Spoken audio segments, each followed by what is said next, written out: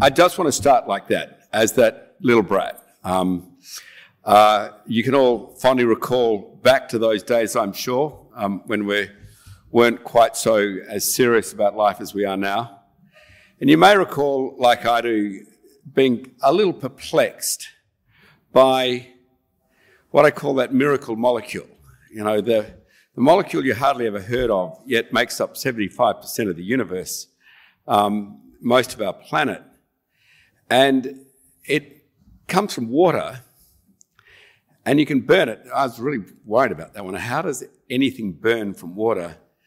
And then once you burn it, it goes back to water.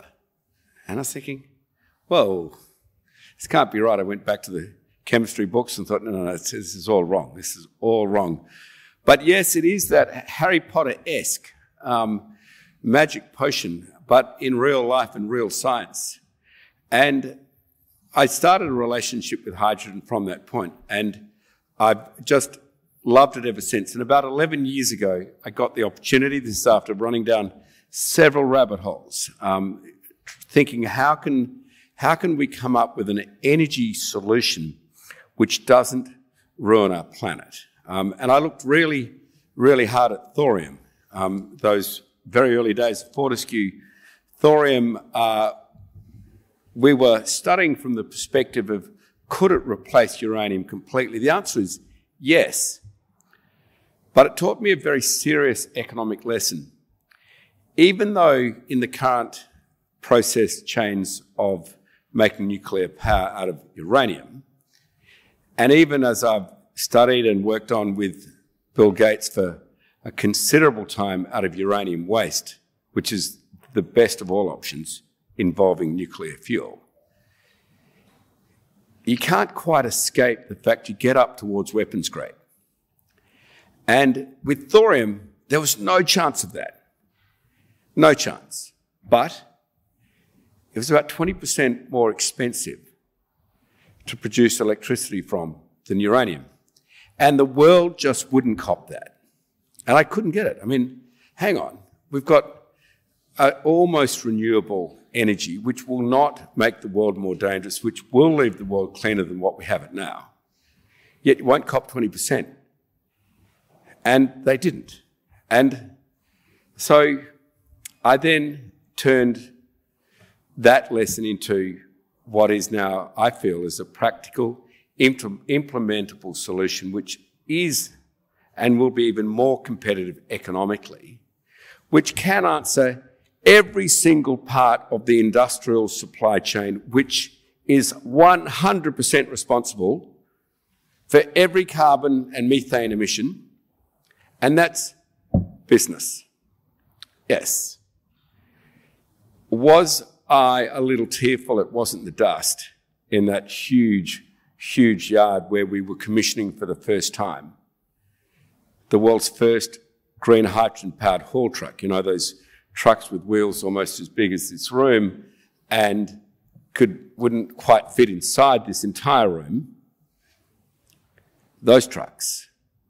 And I challenged my young team of women and men, the green team, part of the 15,000, 16,000 people we employ directly, but only 200 of them, to build a hydrogen-fuelled haul truck in 3 months, and got met with the normal expletives I normally do from my family of colleagues. And I said, look, when you go close to failure, come back and talk about it. But this is the unreasonable target, which I have faith in you that you can achieve. And they said, boss, no one's ever invented a hydrogen fuel cell of anything like that capacity. Anyway, we've got to take out the drivetrain of a huge Caterpillar truck, replace it with an invention, wire it all in after manufacturing it and commission it in 3 months. I said, yep, that's what I want you to do. I went back a little after 3 months. Within that 3-month period, though, not only had they commissioned the world's first hydrogen fuel cell haul truck, which under serious revs better performed the fossil fuel haul truck we've known for generations, But its sound was the sound of the future. Silence. And its emissions was the sight of the future. Not what we're used to, exhaust and cloud and smoke, etc. But zero emissions except for what I wondered at as that little brat going to chemistry lessons and questioning the chemistry book and saying that can't be right. Just steam.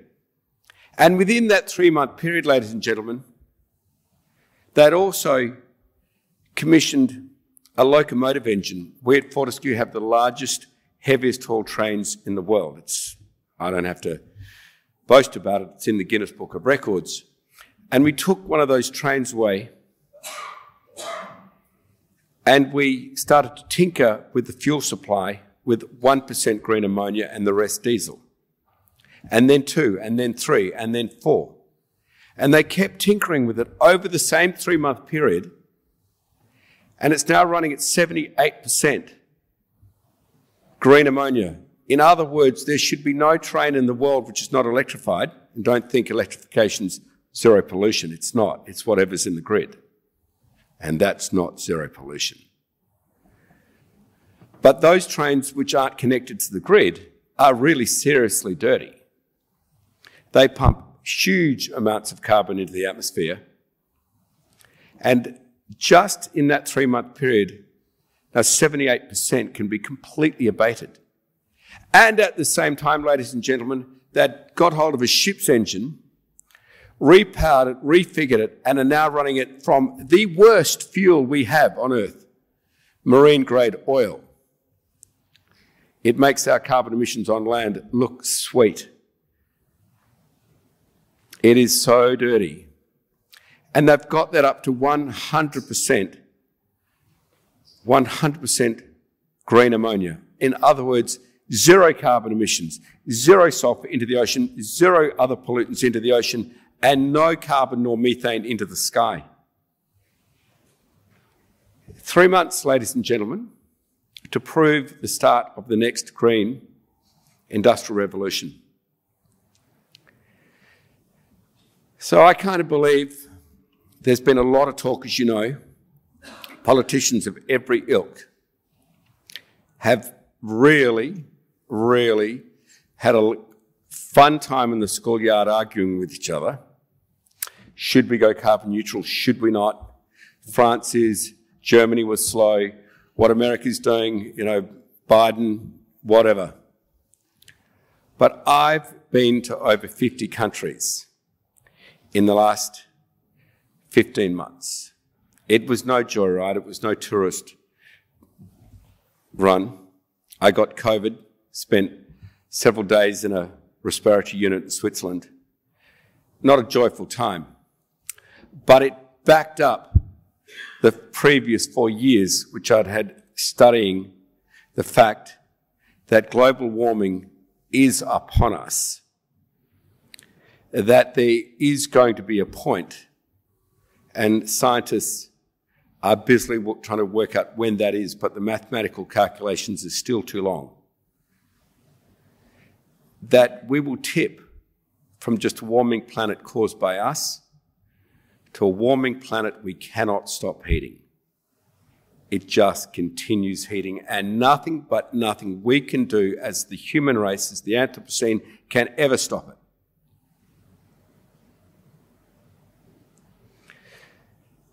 That was in my PhD, ladies and gentlemen, and as you can see, I became pretty fired up over that. And I wanted to see if there was enough renewable energy in all the world, wondering why the green industry revolution had not started, wondering, obviously, there wouldn't be enough renewable energy to power the world, which is why we're stuck with fossil fuels. Surely there wouldn't be a solution which was plain as the nose on your face. Surely not. I came back from these 3 trips,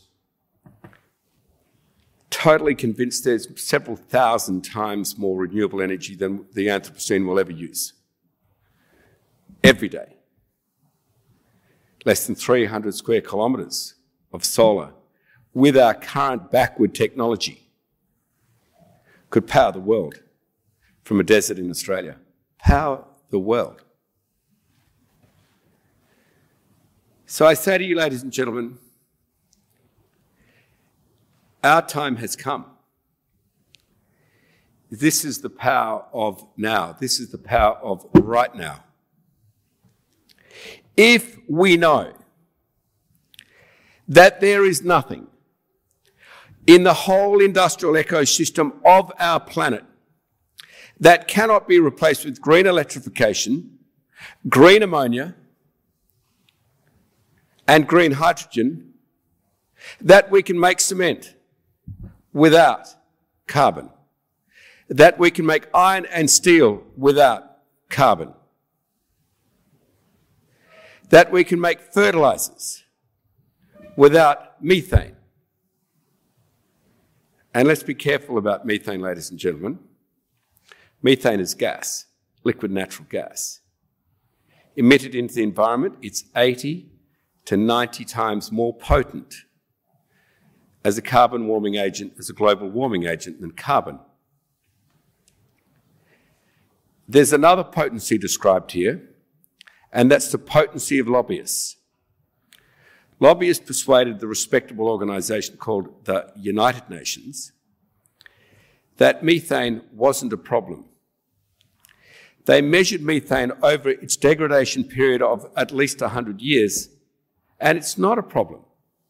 But on the way through the 20 or 30-year period, which is going to impact us most, where the tipping point, runaway global warming could happen, given 2050 is successful,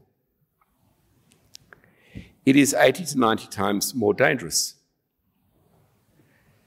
And so where I'm taking you, ladies and gentlemen, is that we have an absolute solution. We've proven it. Even the hardest to abate, steel, we've put a 2040 date for all our 100-odd customers around the world. And we didn't do this by saying, look, we're just going to drop you like hotcake. We might have had 30 years of relationship because you're pumping up carbon into the atmosphere, you're still burning coal, combining it with our iron. And this is serious, ladies and gentlemen. I mean, if you take myself and my other 3 iron ore compatriots, we and our customers produce more carbon than all of Russia.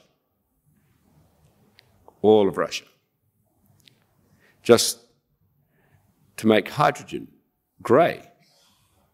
As you know, that 75 million tonnes pumps up 900 million tonnes of carbon into the atmosphere, more than all of Indonesia and Britain combined. So where I'm taking you, ladies and gentlemen, is that we don't have to keep on doing this. That potency of lobbying is very short term. I'm saying to my friends, my colleagues in the fossil fuel sector, live out your life happily. Burn your fossil fuels, burn your oil, your coal, your gas, but don't try and hide it into hydrogen, where the fugitive emissions of methane alone are not measured. Carbon sequestration, my dear friend from Wally.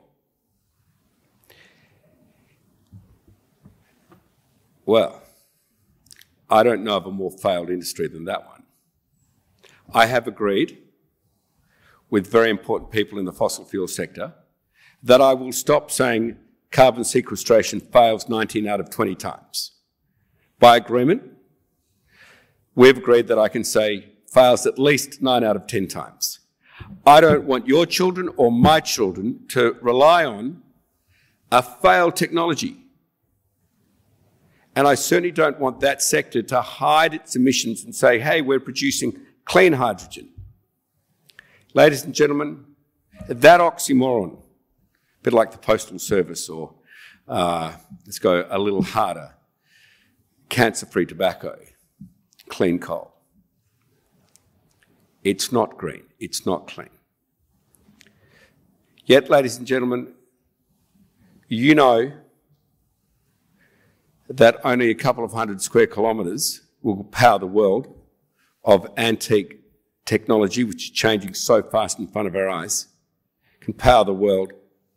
Let's not any longer resist the change which is coming.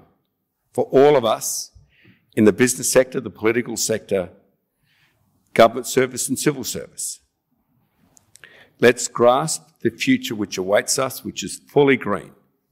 Let's say to the fossil fuel sector, wind down over time, don't hide it into hydrogen, and let's say to that whole fossil fuel sector, and use your technology, use your fantastic people, use your great balance sheet, and mostly use your markets, like two great fossil fuel companies have committed to do, to go green. Then produce all the green hydrogen you can. Because then we know for sure that we will not be making the nuclear mistake. And I don't mean just a nuclear Armageddon, of course. I'm referring back to the fact that the market wouldn't wear for global safety that 20% gap. So I say, ladies and gentlemen, green hydrogen is here. We need to embrace it. It's a full solution. You drag a bit of nitrogen out of the air, instead of powering your cars, your planes, everything, you can power your ships, your locos, everything else with green hydrogen. What you can't power with that, you can easily power with green electrification. We have a solution to global warming, ladies and gentlemen. It's in our hands. I ask us all, and let's have Australia lead this, to take that opportunity. Because without it, let me just say, speak to your children. Thank you very much.